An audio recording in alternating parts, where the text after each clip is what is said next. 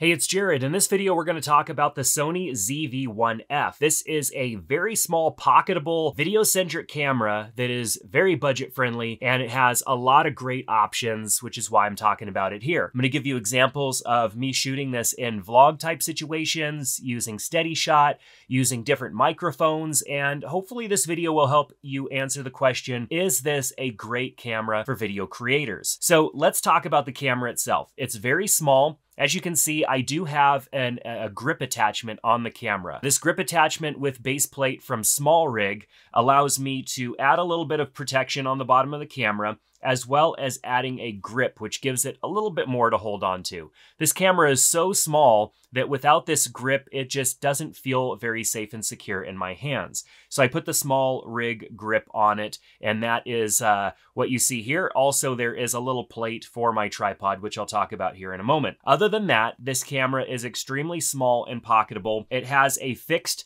20mm lens on it, which means that this lens does not have any zoom inside of the lens itself. The camera does have a little bit of digital zoom, and you can adjust that zoom with the rocker right here. This camera takes 20.1 megapixel images, so it is a photography camera as well and can take great images. On top of that, it shoots 4K up to 30p and also at 24p. So these are two options that you can use for shooting 4K video, and it does a great job at that. There are also a lot of 1080 features as well within this camera, but I primarily shoot in 4K, so I was shooting in 4K 30. Now the camera features a pop-out articulating screen, and so that screen can rotate around, and as you can see, it can go into kind of a vlog mode here, or it can pop around to the back and I can use it as a traditional viewfinder. What's great about that is that if you're shooting photos or you're shooting B-roll video, you can have it in this mode, or if you need to, you can pop it out and rotate it around and get those low shots by tilting the screen up, or you can rotate the screen all the way around and get into that first-person vlogging type of format for shooting vlog video. Now the camera also has some slow-mo mode. It has a 5x slow-mo and a 60x hyperlapse mode that can be used. These are at lower resolution though, but they're really cool features to have on this camera. It has a microphone that's built in, and this microphone is a lot better than other microphones on small cameras like this. This microphone is designed for good audio capture, especially with subjects that are relatively close. I mean, as most onboard microphones. But if you just went with this camera and vlogged with it, you're gonna get decent audio quality. I'll give you some examples here in a moment. Now, you can also attach external microphones. We have a cold shoe mount right here, and so I could put an external microphone like the Rode Video Micro 2. All I have to do is slide the Rode Video Micro 2 right into that slot and tighten it down, and then plug the microphone into the microphone jack here.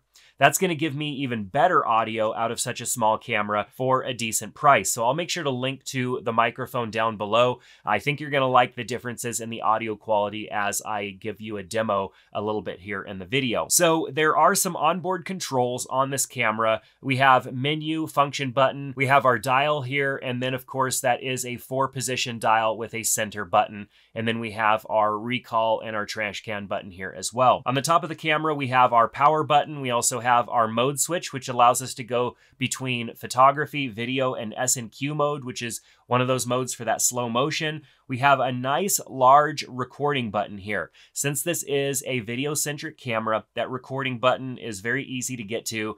But then we also have our shutter button here in the middle of our zoom rocker. So this zoom rocker will zoom in and zoom out.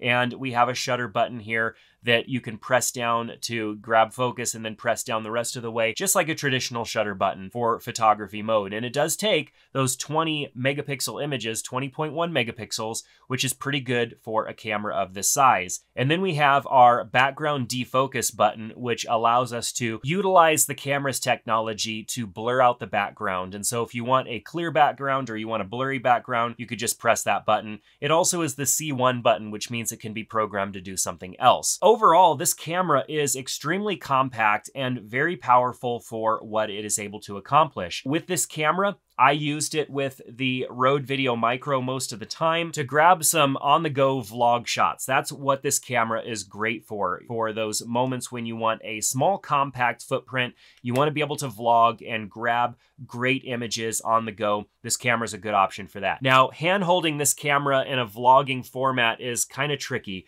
So I use this attachment from PGY Tech, which is why I have this attachment on the bottom here. All I have to do is snap this right into the camera like so, and slide the little lock slider over like that. And now I have a handle that's very easy to hold on to. This also is a tripod, so this can pop out and then this becomes a tripod, which makes it super useful for filming in a lot of different environments. And then I can adjust this as well and go even lower and then slide this up and adjust this at any angle. And on top of that, there's also a ball head right here. And this ball head allows me to adjust the camera at all sorts of different angles. So regardless of what you need to mount to or where you need to set your camera up, this is going to be a great option for you. And it's something that I use all of the time. There's also a cold shoe mount on the side of the tripod, so I could detach my microphone and actually move it down here if I wanted. A lot of times I will use this camera with a wireless mic. I have the Rode Wireless Go set up, and instead of putting that on the camera, I will just mount it on the side of the tripod here. And then when I'm connected to the tripod with the camera on the tripod, I will plug it in. And then when I want to use the camera aside from the tripod, all I have to do is unplug the microphone and then take the camera right off and it's ready to go.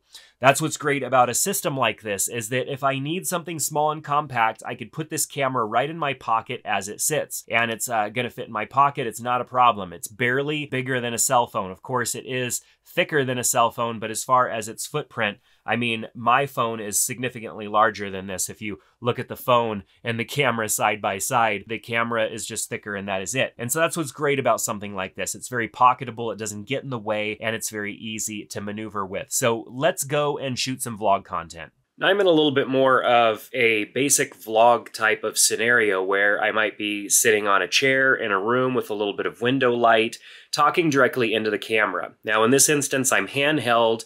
I have the steady shot turned on. I'm shooting with manual settings at 1/100th of a second, f2.0 for as shallow of depth of field as I can get, and the ISO is 125. I'm also using the camera's internal microphone, so there's no additional microphone attached. But now I've attached the Rode Video Micro version 2. This is the second edition of this microphone. It's a small shotgun microphone that adds a little bit to this camera, but definitely adds a improved audio quality and also cancels out some of the background noise. That's what a shotgun microphone does. So in a scenario where you're vlogging, talking directly to the camera, and you're not always in control of your environment, you might want to use a microphone like this. Now, I'd have to say some of the benefits of this camera is its size. It is extremely small and simple to use. Now, the lens is fixed, which means you have a little bit of a zoom range, which is digital zoom. So you can see I can zoom in here 1.5 and I can zoom back out. And that is the zoom range that I get. That is digital zoom, which means it's happening inside the camera with software. It's not actually zooming utilizing the lens. So as you zoom in, you lose a little bit of that quality, but that is par for the course. With a camera this small and compact, you're going to only get zoom digitally. So it's a great feature to have, but it's definitely not something to rely upon. This camera's lens is going to be the most sharp at its widest. And so as you zoom in digitally, that's when you start to lose a little bit of that detail. Now this lens does have an f2.0 aperture, which is pretty great. That's a pretty fast aperture, which is going to let a lot of light in, and it's going to help blur out the background to minimize distractions. And so when you're shooting, if you're shooting in automatic mode is definitely going to change the camera settings based on what it thinks is best for that scene and making sure that the scene is exposed properly. However, if you want to take control over your camera and have a shallow depth of field and try to make the picture look the best coming out of this camera, you're going to need to go into manual settings. Now, if you want to learn how to use manual settings on your camera, I have a free course for you called BHPhoto. You can get the link to it down in the description below. That course will teach you everything you need to know about shutter speed, aperture, and ISO so that you can control those settings and get the best image overall. However, this camera does a pretty good job even if you put it in one of the manual assist modes like aperture priority or shutter priority. Those are two other modes that we talk about in the course. And so you really can get a great image out of this camera so long as you have a decent lighting source. I'm just sitting right next to a window, and the light that's coming through that window is really reflecting off of a green tree, and so it is casting a bit of a kind of yellow greenish color on me.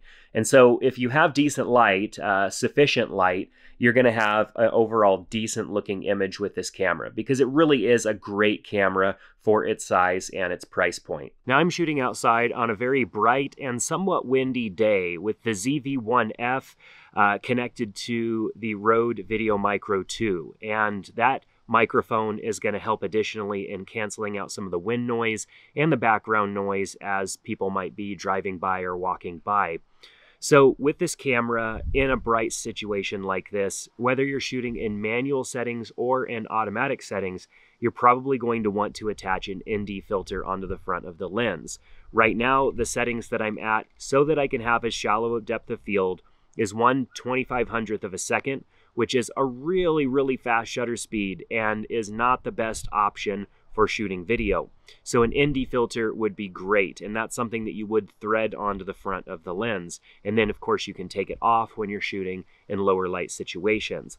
But I think this camera is doing a pretty darn good job considering how bright it is out right now, and all things considered, I'm pretty impressed. So what did you think about those audio quality tests? Let me know down in the comment section below how well you thought this camera is performing so far. So who's this camera for? Well, it's for the creator who is maybe just getting started or wants an additional camera that is easy to grab and go. And you don't have to worry about all the accessories. Even though I have some accessories here, these are fairly simple in comparison to some of the things that you can attach on bigger cameras. This camera right here is for those who don't want to take a lot with them, but want good image quality and audio quality as well. The ZV-1F is very friendly on the budget right now at $500, and sometimes you can get it a little bit less than that. I've got links to BHPhoto and Amazon down in the description below, so make sure to check out those links to see the pricing and options with this camera. I've also got links to some of the accessories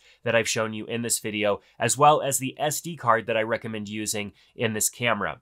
So let me know what you think about this type of camera. This is a great option, and as Sony is building out camera options for pretty much everybody under the sun, this is yet another option that we have as a tool for capturing and creating on the go. Let me know what your thoughts are down in the comment section. If you have any questions at all, make sure to ask, and definitely make sure to check out my free course, BHPhoto, so you can learn camera settings and better learn how to shoot with a camera like this. We'll see you in the next video.